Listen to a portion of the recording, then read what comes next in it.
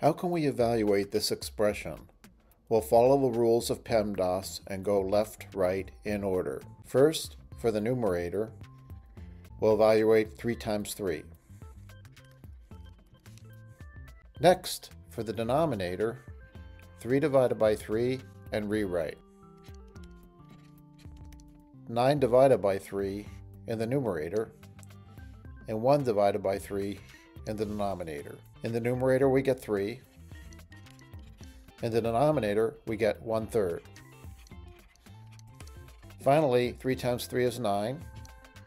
1/3 divided by 3 is the same as 1/3 times the reciprocal of 3, which is 1/3. And 1/3 times 1/3 is 1/9. 9 divided by 1/9 is 9 times the reciprocal of 1/9, which is 9. So we get our final answer of 81. Thanks for watching.